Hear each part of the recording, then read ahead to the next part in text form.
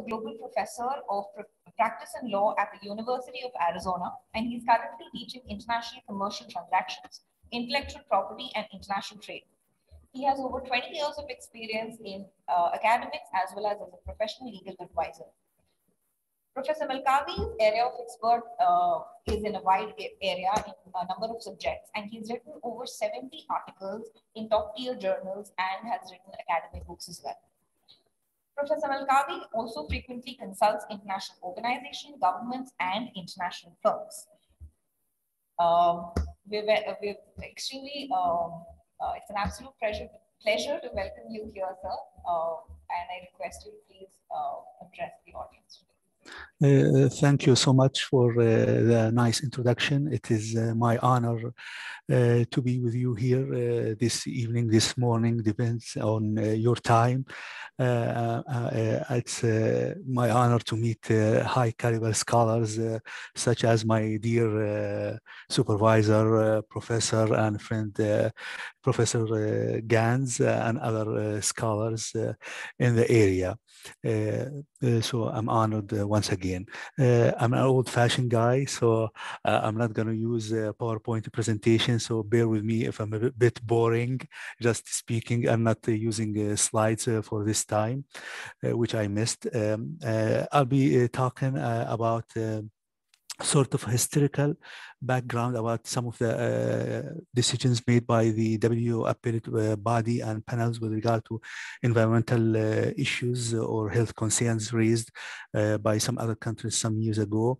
And we'll see some of the decisions made and some of the leeway provided by the appellate body and WTO panels with regard to health concerns and environmental concerns. And then I will touch upon some of the measures taken by countries to face the global COVID-19 pandemic and how they may react after that, and how the panel in the future might rule on these cases, and what would be the best approach to address some of these issues and some of the protections measures taken by countries. As we all know that we have Article 20 of the GATT, which provides some leeway for countries to adopt certain measures to protect human health or animal or human life and or environmental concerns. And there were so many cases decided by the WTO appellate body and panels that sort of drawn the contours and parameters for these provisions. If we look, for example, at the sea turtles and dolphin cases, the dispute settlement body created sort of allowances to protect human concerns and will held them valid. If you look also, for example, at the shrimp turtle 2 panel report, which stated that although a country may adopt a measure to protect human animal issues, this must not frustrate or defeat the purpose and objective of the general agreement and the WTO agreement and its legal obligations. Under Article 20. We've seen also, for example, the case of France asbestos complaint, in which Canada asserted that these measures adopted by France were stringent restrictions, and the ban imposed on asbestos placed on the market for the asbestos created a sort of violation of WTO law, and the panel and the WTO appellate body decided that France had the discretion to regulate the importation and sale of them within their territories. So there was sort of leeway for France to adopt these types of measures. If you look also at the case of the EU and seal products case, where the EU placed specific bans on seal-based products coming mainly from Canada and Norway and sold in Europe.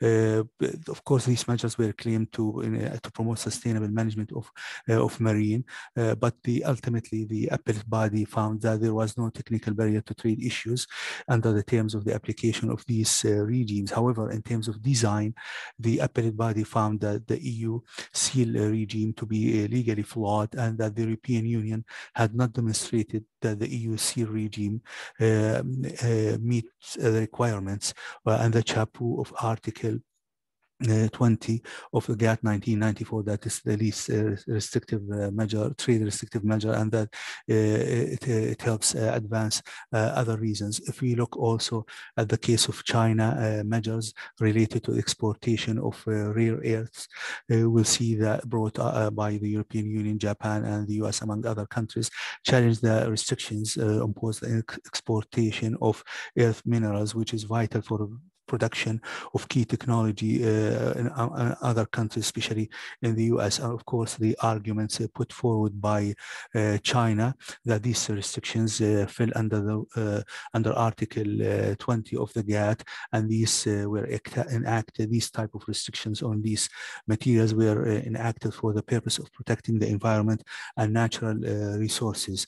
And the panel stressed that these environmental concerns fall well within Article 20 exception, but these need to be related to the purpose and the implementation of the legislation. And that the panel ultimately found that these measures were not the least restrictive and thus failed an essential element of the legal test. And of course, the rare earth minerals panel established that exhaustible natural resources merit protection and conservation under Article 20, but in the China case, it was not created through a bright line or an open-ended definition.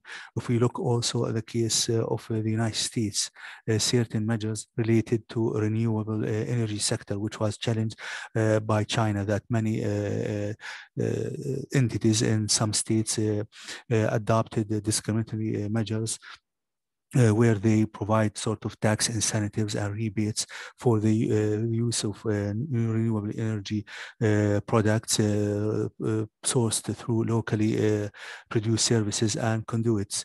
And the fundamental question was the ability of subnational units to enact and implement measures as they relate to renewable energy sources. So these are some of the cases, major cases, that throughout the history of the WTO appellate body and panel encountered and looked at environmental concerns, health concerns, and sustainability issues. And we've seen that in some cases, the complainants were successful.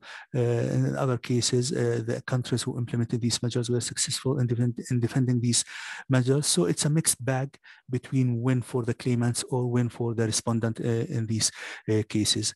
Now, over the past 2 years, we've seen a lot of proposal about reforming the WTO dispute settlement mechanism. It started with a sort of a procedural aspect. We want to set limits on the time of looking into these disputes and the appeal, although it's time limited, but in practice, the dispute can extend over a 5 years period of time, which is a long period of time, especially when talking about developing country. Then we move to reforming the dispute settlement mechanism in terms of more of substance, in terms of transparency, providing legal assistance perhaps to WTO panels and appellate body members. And it's high time now to look at these reforming the dispute settlement mechanism to accommodate these interests and more. Now, if I move to the other topic, we've seen also over the past a year and a half, once we heard about COVID-19, and we've seen the measures adopted by so many countries worldwide in terms of a travel ban, in terms of providing subsidies to different sectors in the economy to help sort of alleviate some of the damage that happened to the economy and these sectors. We've seen also some export bans on the medical supplies. We've seen also the issue arisen with regard to access to vaccine, and we've seen also even stringent screening measures for investment, and some countries outright will ban any merger acquisition coming or acquiring a local company coming from certain countries such as China. We've seen also countries sort of adapt export bans on certain products or even agricultural products, although some international studies did not find that these export ban on or restrictions on agricultural products will have an impact, especially on developing countries. So we've seen that there is a sort of protectionist trend among all countries trying to maintain edge in this health crisis. Now, some of these measures obviously run counter to WTO rules. So the question that arises, what would be the sort of the look of the WTO through the dispute settlement mechanism lenses about these measures, especially post-COVID-19 recovery? Will these measures will be accepted and sustained or not? Now, there are several options before the WTO. One option would be to have a WTO waiver with regard to all these measures that were adopted either during the COVID-19 crisis or post-COVID-19 recovery, which could last for well into end of next year.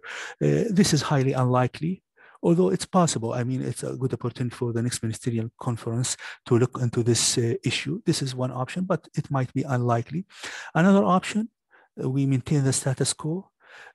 Some countries may bring an action against another country for violation of WTO rules in terms of export ban or export restriction on medical products or high tariffs on certain medical products or agricultural products. And we will face the same issue when the WTO appellate body and panels face these environmental concerns cases or cases that have human health concerns. It will be decided on a case-by-case basis. So there will be no bright line sort of that provide a direction into how future panels might rule on a certain measure that were taken during COVID-19 crisis or after the COVID-19. Now, there is a better option, which would be to establish a specialized panel. This is possible, considering that there are proposals right now to modify the WTO dispute settlement mechanism. So perhaps it's better to provide specialized panels that focus on these issues only. So we have a sustained and a clear manner in which these cases might be decided. So this is in general my argument in the paper. We have to modify the WTO dispute settlement mechanism.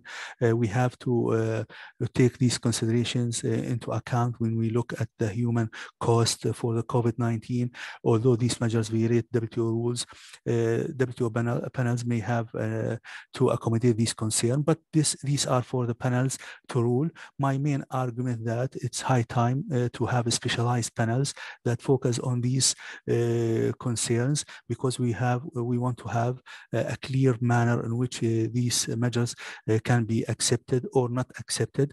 We do not want to go to the old days where one panel might rule on one certain human health case or environmental case one way, and we have another panel decide other way. And by this, I conclude my presentation, and thank you.